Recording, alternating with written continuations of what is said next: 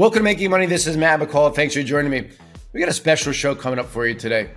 We're going to cover what I consider the biggest breakthrough in medicine in decades. We're going to talk about what that is and this early investment that could reap a lot of money over the next years and decade plus. It is going to be a game changer for the world and a lot of people being affected by this ailment. Learn what it is and what stocks are leading the way. Coming up right now on Making Money.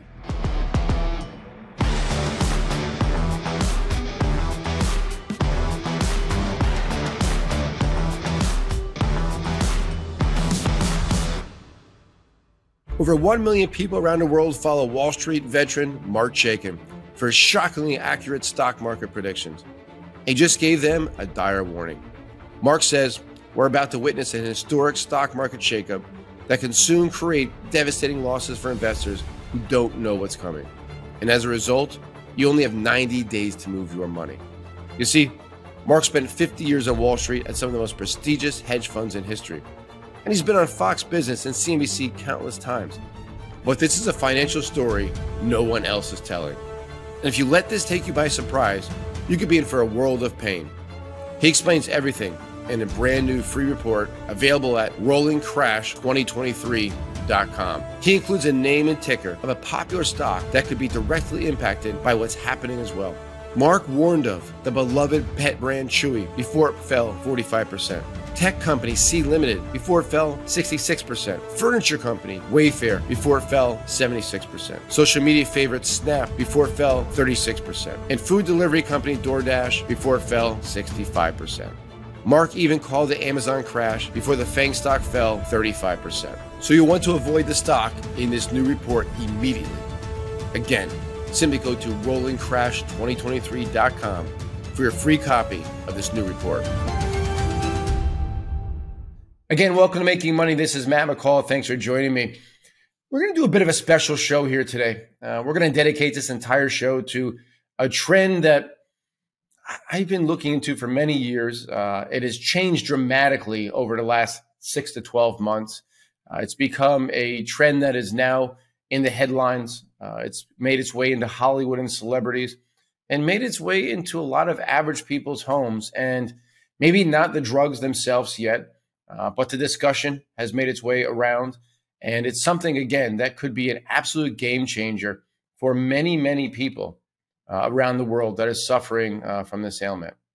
So again, I think this is the biggest breakthrough in medicine that we're going to see in decades. Comparable to going back to some of the cancer treatments that we've seen over the last couple of decades. Statins coming out to help lower cholesterol. This is truly, again, a game changer, akin to potentially medicine for hypertension, for high blood pressure. I mean, these are all ailments that affect many, many people, and this one does as well.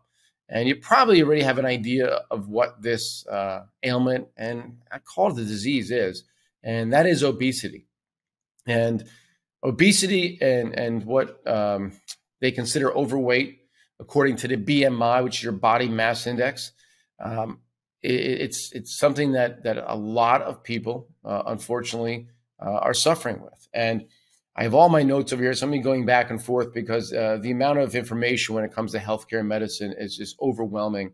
I want to make sure I give you the correct numbers. But, you know, you can call obesity an epidemic. You know, some people argue, but it's something that is spreading. It's affecting many people, and it's leading to early death due to other ailments that come from that, whether it be diabetes, whether it be heart disease, stress. I mean, there's so many other angles that this leads to. And again, a lot of it leads back to very unhealthy living. I will talk about that. Not all obesity comes from unhealthy living. That's not true. So I'll talk about that in a little bit. But many times it does go back to very unhealthy living. You know, nearly 40% of the world's population is considered either overweight or obese. And if you take a look at what that really is as far as categorizing it, if you do your BMI, your body mass index, and it's above 25 to 30, it's considered overweight. If it's above 30, it's considered obese. So 4 to 10 people have a BMI over 25. and that's pretty high. That being said, I put my height and weight into the BMI. 5'11", 180 pounds. And it came back at 25.2, borderline overweight. And not to sound conceited or anything, but if you ask anybody who knows me, they would not say I look overweight by any means. I work out 6 days a week. I play pickleball 5 days a week. I go to the gym most days. I go for walks, and I eat very healthy. The downside is, yes, I like to have a martini or two a couple nights a week. So that's very empty calories. But that being said, the old school way of looking at it may not be true. However, there are a lot of people, though, that do fall in that category right around the 25 and above that are not necessarily in shape at 180 pounds. They may be way out of shape at 180 pounds and having a certain fat that does lead to potential issues, and then, could be pre-diabetic at some point. I know I am not. I've had blood work done in the last couple of months, so I know I'm not. I went to my longevity clinic, as you know. I talked about that, and Dr. Carlsberg on the show. My point is, according to the studies, 4 to 10 people either overweight or obese, and that leads to a lot of other issues. There's a World Obesity Federation, believe it or not, that actually looks into this because it is such an issue that affects so many people, literally billions of people around the world. They believe by 2035, which is a short 12 years from now, that over half the world will be overweight or obese. That's going to jump from 40% to 50% above that. So you're looking at over 25% more people. That's increasing by 25%, that number from 40 to above 50. Big increase, very big, and very, very concerning as far as the amount of money that health systems in every country around the world spends on obese people, again, because it leads to so many other health issues. They predict that the global economic impact of overweight and obesity will reach $4.32 trillion annually by 2035. Let me repeat that. $4.32 trillion economic impact globally due to overweight and obese people in this world by 2035. That's a T. That's $1 trillion, folks. Almost 3% of the global GDP will be affected by that, by obesity. About 3% of all GDP. If you want to compare it to something, that's about the effect that the pandemic had on GDP, COVID. For the Americas, that number is going to be closer to 3.7%. Even there's a lot of studies that show some of the emerging markets and the underdeveloped countries are actually having a bigger issue recently with obesity because it's just not being treated or looked at and it's being ignored. Here in America, yes, maybe we have some more options to help with that, and we're going to talk about that in a minute from a medicine standpoint. That being said, we also are inundated with fast food in America, and let's be honest and let's be frank, a lot of really shitty food. It may taste good, but it's just really, really bad for you. It's always amazing when I spend a couple of months in Nicaragua. The place where I live, everything's organic. It comes from farms. It comes from the garden. And I eat the same amount. I eat the same similar stuff, meats and veggies and fruits, some grains here and there, but much healthier because you're not having all the chemicals put into everything, all this processed and canned and packaged food. I mean, don't get me wrong. I'm not perfect. I love a potato chip from time to time. It's probably one of my favorite things in the world. So I do indulge. But the point is, here in the developed countries, it's very easy to stray. About half of people that are obese, it's caused by genetics. So it's not just, again, eating bad, being unhealthy, not working out, not walking, not getting up enough, sitting at your desk all day. So I'm not blaming people for being lazy. I think there's a lot of lazy people out there that simply do not want to get in shape, and it's weighing on the healthcare systems. That being said, I notice some that are driven by genetics, so I'm empathetic towards that. I just don't have to deal with that, and I'm lucky. Deal with other things, but not that. About 4 million people die annually from obesity. This is, again, coming from the studies. The leading factor of type 2 diabetes is, you guessed it, obesity. Leads to type 2 diabetes, which is a major issue all around the world right now. Major, major issue. There's a study that shows that women with a BMI of 35 are 90 times higher The probability is 90 times higher that they get diabetes than a woman with a BMI of 23.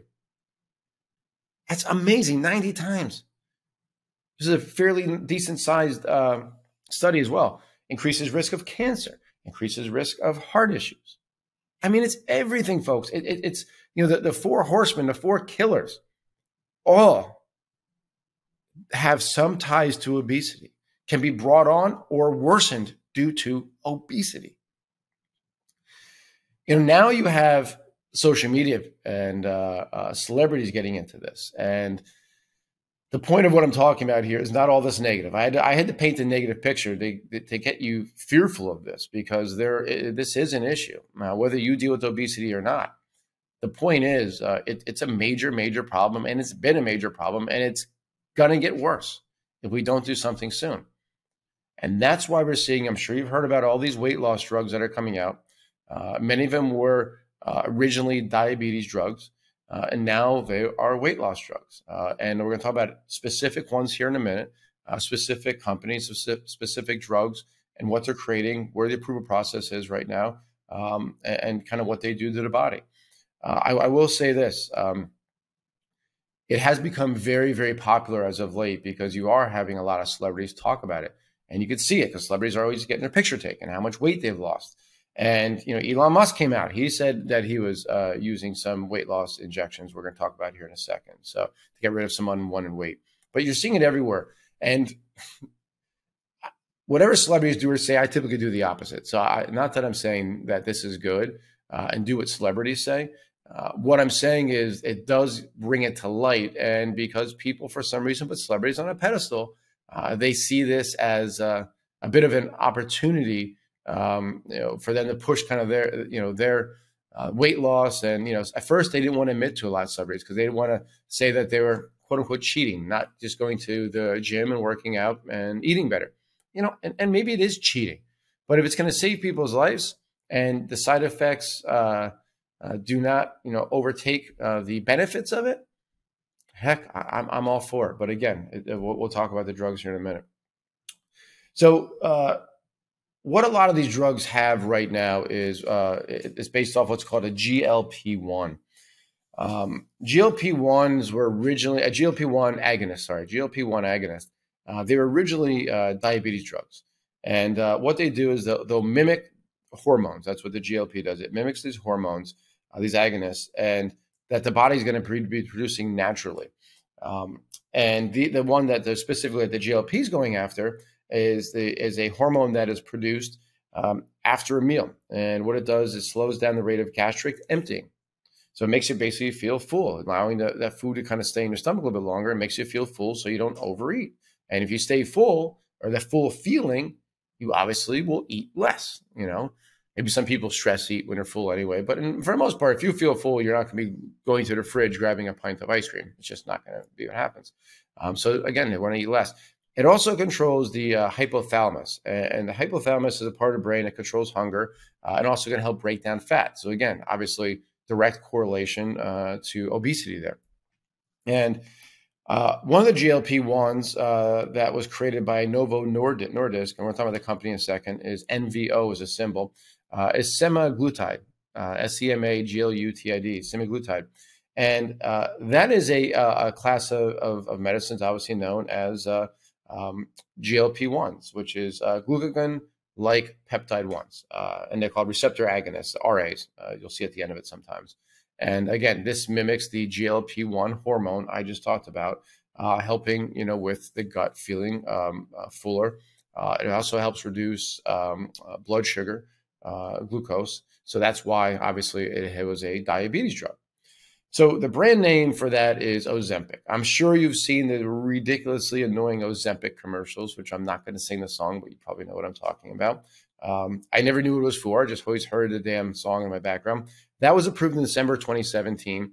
They started selling Ozempic for diabetes in early 2018. It's been a very successful drug for Novo Nordisk since then. There is an injectable version, Ozempic's an injection, and there's another version that's very, very similar. It's the injectable version as well, except for this version has been approved for weight loss, for obesity. And this is called Wegovy, Wegovy. Wegovy, exact same drug as Ozempic, but it's the different indication. It's approved for obesity and weight loss. It was approved in June 2021, and a lot of studies show that it's about a 15% weight loss when you start taking this. A lot of people have come out and say if you stop it, you gain the weight back immediately. But again, some people tend to go back and forth with that.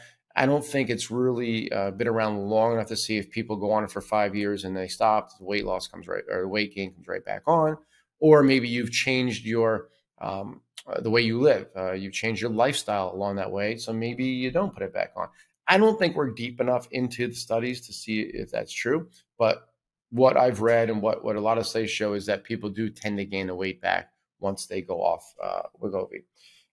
And they also now, this is a Novo Nordisk as well, they have a late stage trial for an oral version, Rybelsus, Rybelsus is how you spell that. This would be an oral version. So taking a pill every day versus taking an injection once a week. If I had to do this, and hopefully I don't ever have to do it, but if I did have to do it, I'd almost like to just take the injection once, because I take a low dose cholesterol pill for my high cholesterol statin, and I forget it often because I'm always running around in the morning doing something, and I'd rather just take the damn injection, boom, be done. So this was the first one approved. Wegovy was the first first weight loss drug approved in June 2021. So this is using this type of drug. We're going to talk about a couple others, but let me show you real quick. I want to show you a chart of Novo Nordisk, and you can see it right here. A beautiful looking chart. I mean, this is a very large company, and I'm going to show you long-term charts to give you an idea of how well the stock has done over many, many years. And as you can see here, let's go back to the turn of century. Around 2000, this stock was split adjusted around $2 stock. We're about 160 right now, so about 80x in that time frame. And this has just been a huge winner. It's a European company, and it's the type of stock that I've watched for many, many years. I may have owned it on and off. I don't remember. I've been investing for 25 years. I don't remember. But it's one I wish I would have just bought and held on to it. They've had a lot of breakthrough drugs over the years. And again, I think this market is just starting. But real quick, before we go into the others, a couple big numbers I want to throw out at you just to kind of get you an idea of where these weight loss drugs, obesity drugs can be going. Research firm Jefferies came out recently. They said by 2023, they think the obesity drug market could hit $150 billion. To put that into context, the obesity drug market in 2022, last year, was $2.5 billion. And they think in the next 8 years, it will go to $150 billion. That's insane growth. I think that's a little unrealistic, honestly. Morgan Stanley, they came out, they think the obesity sales in 2030, so 1 year prior to that, be around $54 billion. And again, they liken the obesity drug market right now to the mid and late 80s for hypertension. And I talked about that earlier. And that became a $30 billion by the end of the 1990s. And obviously throw inflation and everything else on top of that. So it could be a much bigger market than that for sure. And Morgan Stanley went as far as to say that over time, about a quarter of obese people will engage with physicians about this, and about 55% will receive some type of anti-obesity medication. Right now, only about 7% of people who have this issue engage at all, not take medicine, but even engage with their physician about it. I think a lot of people are probably embarrassed about their weight, and they don't want to. Again, big upside. There was a USC paper, University of Southern California paper came out.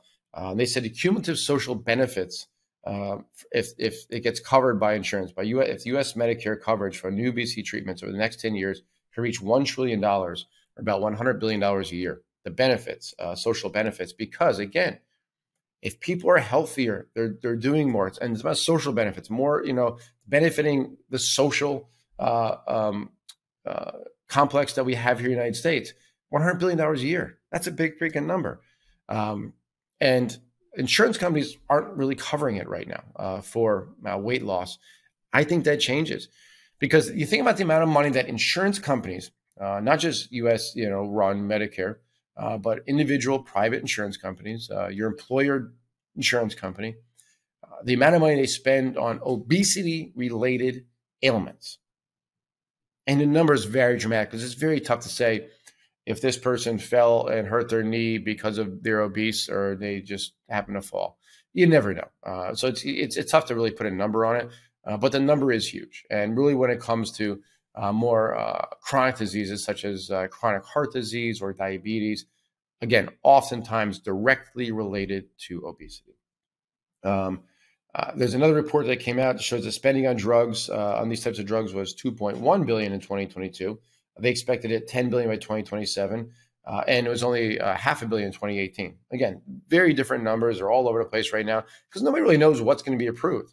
We have one drug approved now. We're talking about other ones that should be approved in the near future, but only one's approved right now.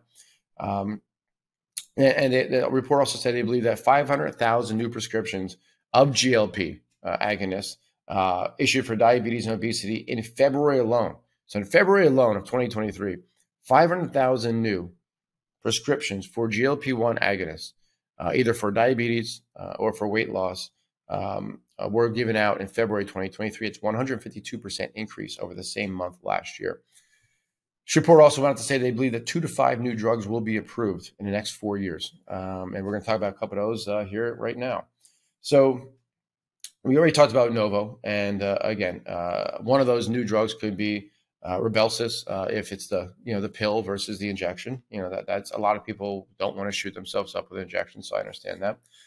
The other big one coming out recently, or in the news recently, I should say, is Mounjaro.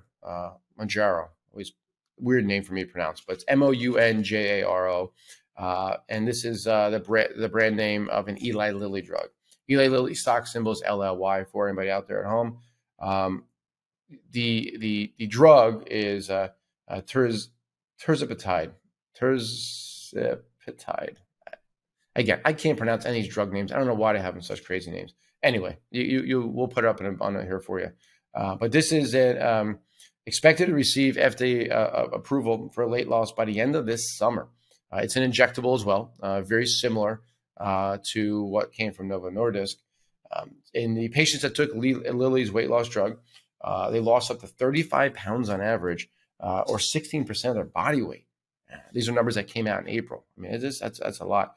So this is a little bit different because it's got the GLP-1, the agonist, but it also has what's called the GIP. So it mimics 2 naturally producing hormones, not just one.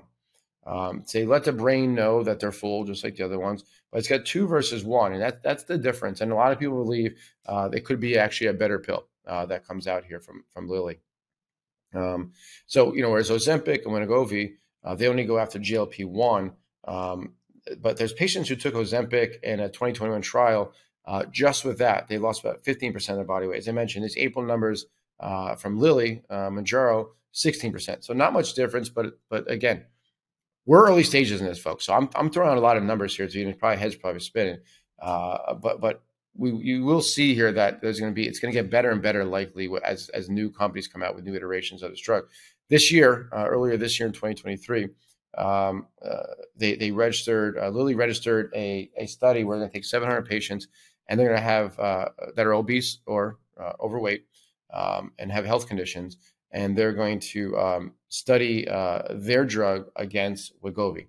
But that results won't come out until 2025. So we've got a ways to go to see which one actually does better. But it's nice to see which one would do better because of obviously, it's a bit different. So again, this is expected to be approved, as I mentioned, by the end of this summer potentially. And we had a great presentation for myself and my colleagues from one of my colleagues, Dave Lashman, who's when it comes to this type of stuff, when it comes to healthcare medicine, is one of the geniuses in this industry, talking about it. And it was great. He really educated us on a lot of stuff that's going on there. But again, nothing here is a buy or sell recommendation. I'm not saying one's better than the other. We're just going in order. No specific order here for you. Just to let you know. But again, the Mounjaro, that drug, which is tirzepatide. Again, I had no idea how to say that. was originally approved as a diabetes drug in 2022, but now they're looking at approval again for obesity as a weight loss drug. They believe sales could reach $50 billion annually. That's a big amount, even though Lilly is a huge company. It's a big number. So we'll see. Morgan Stanley believes that 22 billion total revenue could be coming from this as well. So again, big variation of numbers for not only specific drugs, companies, but the sector itself. But the bottom line is, no matter who you ask, huge growth potential in this unfortunate situation we are in with obesity. Pfizer, some PFE. We all know Pfizer, with COVID vaccine. They're working on a pill as well for weight loss. This would be twice a day pill. And again, when you look at taking a pill, I don't know if that's better or not, honestly. But some people, again, I think you need to have both. And most likely, you'll probably see people taking a pill over the injection. And they also have a second experimental drug in development. It's I'm not even going to try to pronounce it. We'll put the name up. It's a drug basically you take once a day versus twice a day. And what they're doing is they're gonna put both these into late stage clinical trials for both obesity and diabetes, and expected to start next year. The 1 a day and the 2 a day. And what they'll probably go from there, whichever one comes out with better results, they'll move forward with that. But they're going to put both of them in there. But Pfizer's a one to keep an eye on, only because not talking about it as much in a weight loss. Novo Nordisk and Lilly are the two big ones, only because Novo's got approval. Lilly's, according to what all the studies say, on the verge, and I think so too, on the verge of potential approval. But maybe it's all priced in the stock. I don't know. It's tough to see until it actually happens. But Pfizer's one that's out there that a lot of people aren't really talking about right now. There's a couple other companies out there working on these drugs. There's about 24, according to reports, drugs out there that are potentially approved, will potentially get approved for weight loss. Not all of them will be by any means. Amgen has one, AstraZeneca, Viking Therapeutics, Structure Therapeutics, two companies we're about to talk about right now. But the big three really are Novo, Eli Lilly, Pfizer of the big companies. And then you have some of the smaller ones. Viking Therapeutics, VKTX, very interesting company, about a $2.4 billion company. They have 4 development programs for just treating obesity, and they are GLP-1 drugs. The drug is VK2735. I like those much better than these stupid names. I can memorize that. But it was through its phase 1, it was safe. Everything looked well. It showed reduction in obviously weight loss, better than placebo. Phase 2 trials plan to go out mid this year, so that would be really good. And they also initiated phase 1 trial recently for an oral. This is injection I'm talking about, for an oral formulation of VK2735 as well. So they could be a major player. And I'll show you the chart of the stock in a second. You'll be like, you're all going to be blown away. What I find very fascinating, though, with Viking Therapeutics is they have a potential blockbuster in another area that I'm not going to dive into today, but it's called non-alcoholic steatohepatitis, and called NASH for short. And it's VK2809 is the drug that's potentially treating that. They have a phase 2B trial study for NASH and a phase 2A trial for NASH for a different version of it. So they're a little bit further along. Grandview Research came out and they put out that NASH treatment market through 2023 will have a compound annual growth rate of above 39%, making it a nearly $16 billion market by the end of the decade. That's amazing growth. And NASH right now has no medical treatment available for it, or to reverse the fat buildup from it. It's a liver disease. A lot of times it can lead to liver cancer, which obviously is very, very, very bad. The studies show it's underdiagnosed, and that up to 5% of the population, 1 in 20 people, could have this disease. And again, the numbers that have come out so far from VK2809 have been really good. Show about 85% of patients experience a 30% reduction of fat in their liver fat. So if this could be the first drug approved for that, I mean, this is a huge, huge, huge potential upside. for that. But again, keep in mind that going from phase 2 to phase 3, about half the drugs do that. And then you have to go from phase 3 to approval. A little over half can do that. So your odds, again, you're a coin toss and you got a coin toss again. So we're way too early, and I don't know. And by the time that's approved, it's years down the road. You have to be a very patient investor. You have to hold through a lot of ups and a lot of downs, a lot of rumors, a lot of speculation. Overall markets up, so overall markets down. Overall biotech stocks up, down, down. I mean, it's very, very. It takes a certain type of person to do that.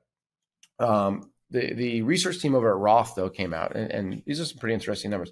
They said by 2035 that VK2735, which is a weight loss drug, has potential of hitting 6.1 billion in sales, and that VK2809, which is the one for NASH, potential of 3.1 billion in sales.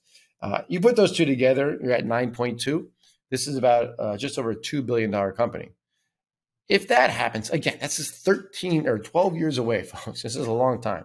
But obviously, you price it in prior as approvals get there. But you just have to do the numbers in your head. At 9 billion, something like this, that's obviously would grow from 0 sales to 9 billion. It'd be trading at probably 10 times sales at a minimum. You're looking at a $90 billion company. Right now, let's call it 2. That's 45x in 13 years or 12 years. I would take that. This company could be at 0 in 12 years as well. That's the risk. And again, this is no buy recommendations, no sell recommendations, no recommendation. I'm just sharing numbers. These are numbers that other research firms have put out and just sharing them with you. They have about $136 million in cash right now. It's always important because these companies spend a ton of money on research and development. About $136 million in cash. They burned through nearly $50 million last year. So they're okay now, but they'll have to raise more money. There's no way they're going to get to that revenue generation that's going to cover it. No, they'll have to raise more money. And when they come out and they do that, it's usually when a stock bounces for whatever reason and knocks the stock down. So again, you have to live through that probably a couple times in the future. But that is another one that I think you should keep an eye on. And let me show you the chart here. Chart is going to be very interesting when you take a look at it because, again, this is a company that's small and it's been in the news a lot as of late. Company that was down in the low single digits. You go back to June of last year. This company was around $2 a share. Now it's at 25. You can see that chart. It's had a hell of a run. Again, it's still only a $2 billion company, but it's got a lot of press because a lot of stuff going on with the NASH results that have come out recently. And also, again, with a lot of focus on GLP-1 agonists and the weight loss and obesity issue. Another one that went public recently is Structure Therapeutics. And this is a very interesting company as well. And let me just show you the chart here first, and then we can dive into the company. This is one that, again, recent IPO, and it's a company that probably never heard of. Small company as well, a couple $1 billion. But here's a chart. You see, it went public in February, and the first trading day, it actually opened well above the IPO price. I think it's up like 75% from the IPO price. Gyrated between 21 and 28, and then end of May, it broke out, ran to 36. Now we're up around 34, 35 today. So very, very, very aggressive chart, to say the least. Structure Therapeutics, they have a pipeline of drugs, and they have, again, some focus on obesity and weight loss. They have a GLP-1 agonist as well. One of the indications is for treatment of diabetes. Another indication is for the treatment of obesity. So they have one of both. They also have a protein platform that kind of differentiates them a little bit from their competitors. And they have some other candidates for hypertension, heart failure, pulmonary fibrosis. So a couple other, obviously very major issues, especially with baby boomers getting older, aging the population. So I like kind of what they're doing. Again, extremely, extremely aggressive. If I'm putting this on a scale of 0 to 1 or 0 to 10, 10 being the most aggressive, this is probably an 8.5 or 9, folks. This is not for 90% of investors out there. And again, this isn't a recommendation. I'm just telling you, these are some other players in the market here right now. And it's about a $1.3 billion company. So it's not that big of a company. The last one I'm going to talk about is a company that trades overseas. And this is called Zealand Pharma. Zealand Pharma is about a $2 billion company. And They make some peptide-based medicines. They have 11 programs underway, 11 potential drugs underway in their programs, 4 for obesity. They have 1 in phase 2 trials. And again, it's similar to Pfizer's, where it's a GLP-1 as well as a glucagon against agonist. There's 2 agonists here that helps with glucose, weight control, and it could be a game changer as well. It's a $2 billion company, trades overseas in Europe. Again, extremely aggressive, folks. All these companies are extremely aggressive. You talk about the Novos and the Pfizers and the Lillys. These are multi-$100-billion companies. It's a little bit different. They're not just relying on 1 or 2 drugs being approved. They have multiple drugs approved already. So you have to make sure you differentiate those two. This is an area that I had to do a show on. And because I can almost guarantee we look back in 10 years from now, and it's normal for people to take weight loss drugs. It's very, very normal. And if we look back on, and I don't know which company it's going to be, and it's going to be several companies that become huge winners in this, you'll see that they're huge winners and their stock price were huge winners. Again, I don't know which one it is. Once we figure it out, and we'll look at some small caps, my team and I, we will share that with our subscribers, 100%. We're just not there yet. I need to do more interviews of our in-house experts, from Doc to Dave Lashmet, and kind of get a big feeling and do our own boots on the ground research and see really where the upside is going to be, and then determine which stocks, and build a basket around that. So we're not there yet, but I wanted to share it with everybody that this is a trend we cannot overlook. And again, it hits a lot of people because with 40% of the world population overweight, obese, you probably know somebody or you are that person. So again, if anything, kick you in the ass and get out there, or your partner or your friend or your family member, just go for a walk every day. Cut back on your eating. I tell you, I study longevity almost every day, and it's a lot of it is what you put in your body and the way that you exercise and treat it. And you could live a long, healthier life, not necessarily longer, but a healthier life out there too. So I want to thank everybody for watching this. This was a bit of a special show with a lot of information here. Again, if you guys have any comments, any questions, please put in the comment section. Please share. If you know somebody out there that's interested in this, please share with them. If you know somebody that's obese and maybe thinks that this will help them open their eyes, please share that with them as well. But we're out there to, again, always educate you, have some fun, and ultimately make some money, folks. And that's what we're here for. So again, thanks so much for watching. I'm Matt McCall, and that was Making Money.